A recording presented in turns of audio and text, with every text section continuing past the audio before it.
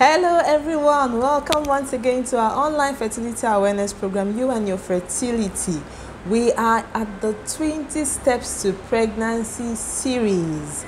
This is episode 19. One more step after this and we'll be done with this series. It's been interesting. If you haven't seen anyone, if it's the first one you're watching, go to our YouTube channel at love_foundation and you will see all the episodes recorded there and you'll be able to follow from the first step to the last. Welcome once again. Today we'll be talking about staying positive on the fertility journey. Staying positive on the fertility journey. I'm smiling because a lot of people say, it doesn't help. Thinking positive is not the solution to infertility. It doesn't change much and things like that. Today we want to discover why it is important to have positive thoughts or to maintain a positive mindset during the fertility journey. So stay with us and you will find out. We started by saying that many people think that just thinking positive is not the solution to infertility. I would want to rephrase that by saying that thinking positive is not the only solution to infertility. Yes, infertility is a scourge. It is something that demoralizes, it depresses, it just brings you down. It affects every aspect of your life. That is true. Just thinking positive is not going to change that.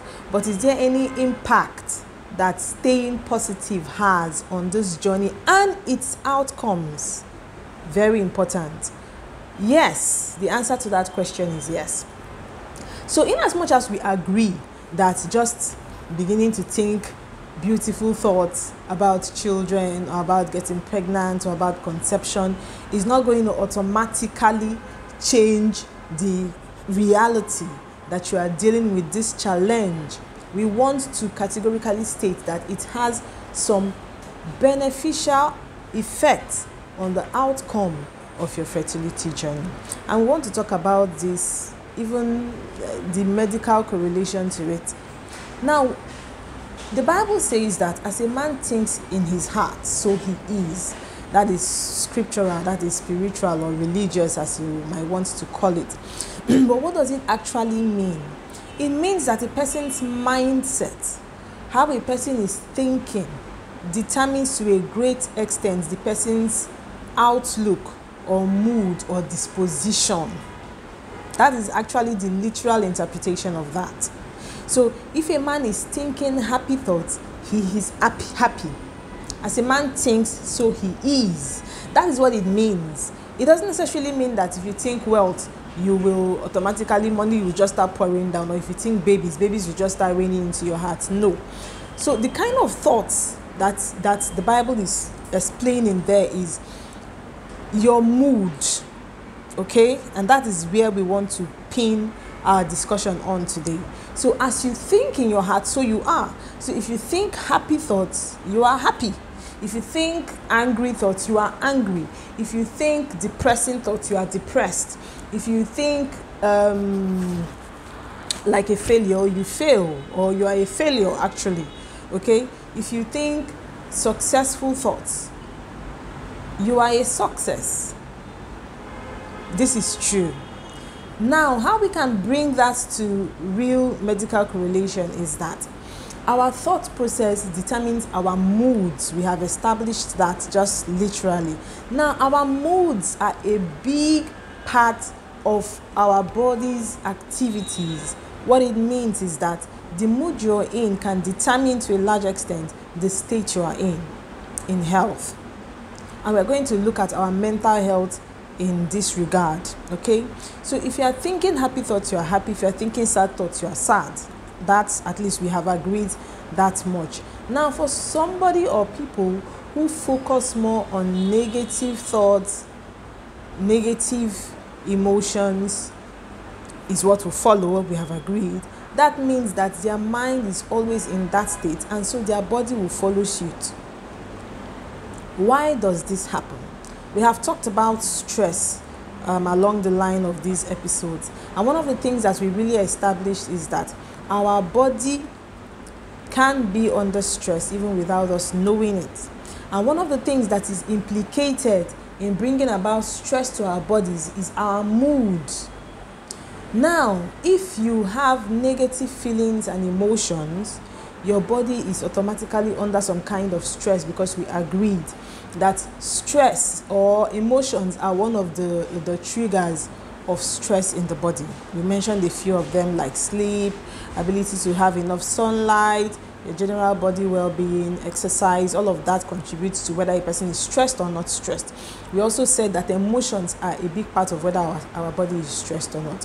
So if we are having negative emotions, all those negative feelings and thoughts, which emanate from thoughts or negative thoughts anyway, our body is likely to be under stress, because we agreed that the hormones that control negative emotions, that coordinate them, are the same hormones as the stress hormones. So just by having negative mindset and negative thoughts and all of that, your body is automatically being controlled by the stress hormones. And we agreed during that particular episode that when the body is under the control of the stress hormones, there are certain systems that reduce their function or even shut down completely, in a bid for the body to manage that stressful situation. That is how the body is wired. So it is not just wishful thinking that thinking negative puts you under stress. No, it is actually biological, because if you are under negative emotions, you're in a bad mood, you're depressed, you're angry, and all of that negative feelings, your body is under stress, because the same hormones that regulate those feelings are the actual stress hormones, the cortisol, the adrenaline. So just by staying in a negative state of mind, your body is under stress. So let us bring it to our topic for today. Maintaining a positive mindset inadvertently means that the body is not under the control of stress hormones. Let's just literally put it that way. And if the body is not under the control of stress hormones, all the systems are permitted to function as they ought to, as they are supposed to. So just by thinking happy thoughts, even if those thoughts will not magically present what you're wishing for, it keeps your body out of some kind of stress, the one that can be triggered by emotions, okay? And then it gives you a better outlook to life. So your body is functioning, and whatever else you are doing to help that particular situation works in that body, which is in a state to function because of a positive mindset. You need to understand this. So having a positive mindset, we agree also that our thoughts are energies. It attracts goodwill, it attracts good feelings. It just helps all the cells in your body to function better. It makes you feel alive. It makes you feel like you can do anything, like you can achieve anything. That alone can help or coerce your body into cooperating with you for whatever treatment that you are trying to undergo, or whatever medication you're taking, whatever is happening in your body. That feel-good environment that you create by having a positive mindset automatically gears your body into giving you better results, because that body is cooperating with whatever else you are doing with it. Whatever treatment you're giving to it, whatever medication, whatever procedure, that body in that feel-good state is cooperating with that procedure, with those drugs and those medications to bring about better outcomes.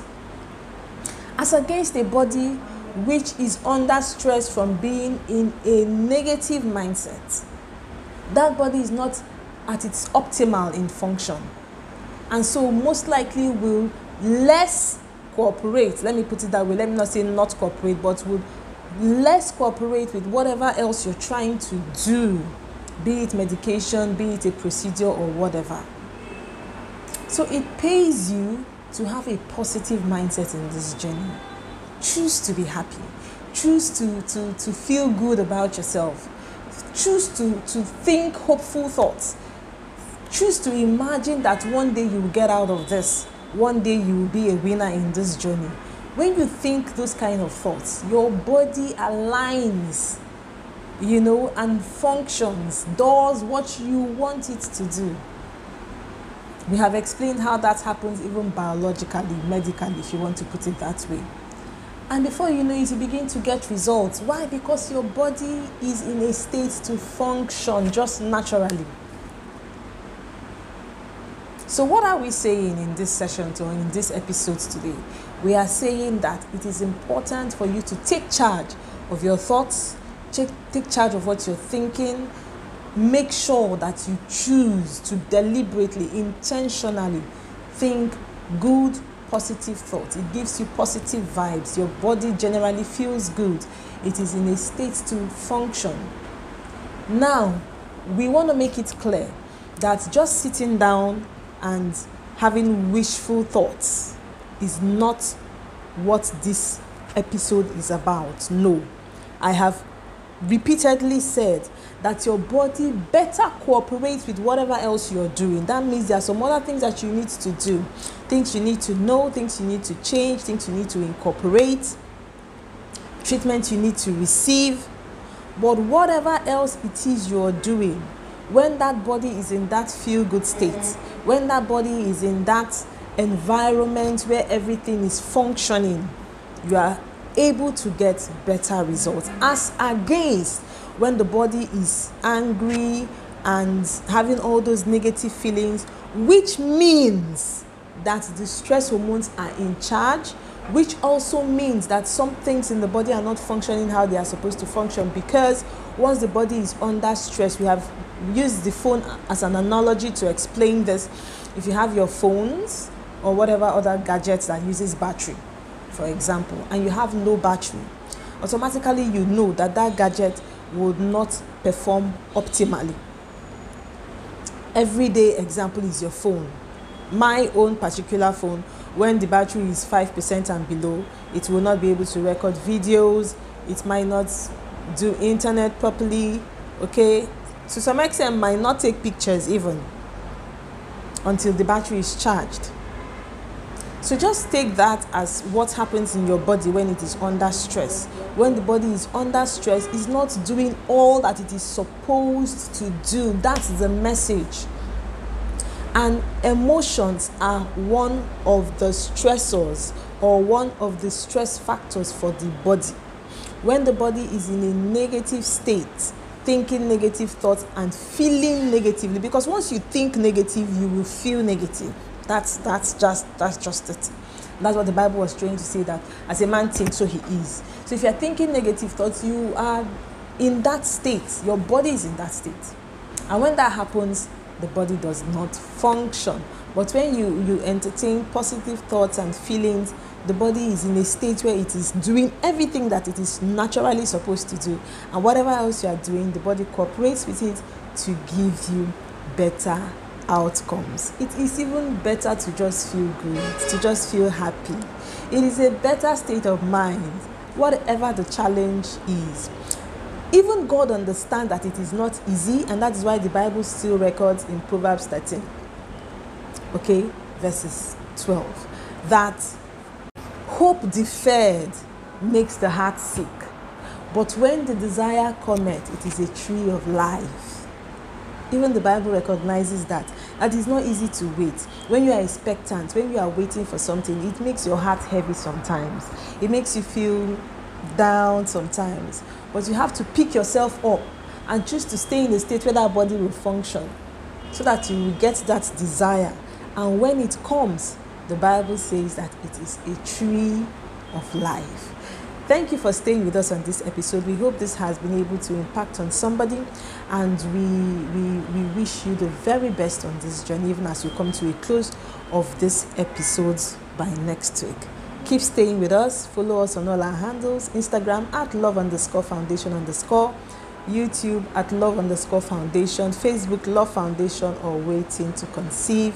You can contact us on WhatsApp as well on 08175629809. Keep going on this fertility journey. You will win. Until we see you again next week, God bless you. Bye-bye.